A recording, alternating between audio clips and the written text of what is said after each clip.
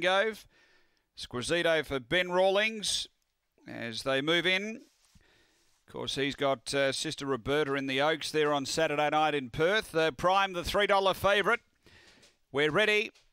Racing. And speed in the middle. Queen of Fire came out quickly, crossed over and led. So Queen of Fire led from Lock 2 lengths away, primed to third, and then came Zipping Jazz. Squisito and Criminal last of all, heading toward the back, and the leader, Queen of Fire. Out by 2 over Lock doing the chasing. 2 back to primed, a couple back Zipping Jazz. Then Squisito and Criminal back at the tail. Down the back, Queen of Fire still the leader. Still out by that 2-length margin. Lock trying to reel it in and bridging the margin now. 3 away came Lock, primed as they run to the turn. Locked is moving to Queen of Fire. Lock goes past Queen of Fire and pulls clear, and Locked goes on for a big win. Second is either primed or Zipping Jazz getting home hard late. Queen of Fire back to fourth, then Criminal and Squisito.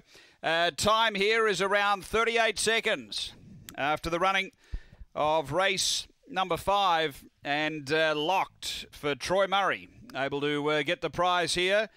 Really went up and straight past and really strong to the line. Number 4, second pretty tight. We had Zipping Jazz coming at primed. There won't be much in that, and fourth will be Queen of Fire.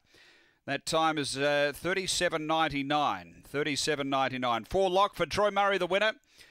Pretty tight the minors, either 3 primed. In fact, that's in the frame now, number 3 prime for Jack Trengove. And third going to 6, Zipping Jazz, also for Jack Trengove. 5 is fourth home, which is Queen of Fire. It's 4-3-6-5 after race number 5 here at Gawler Greyhounds.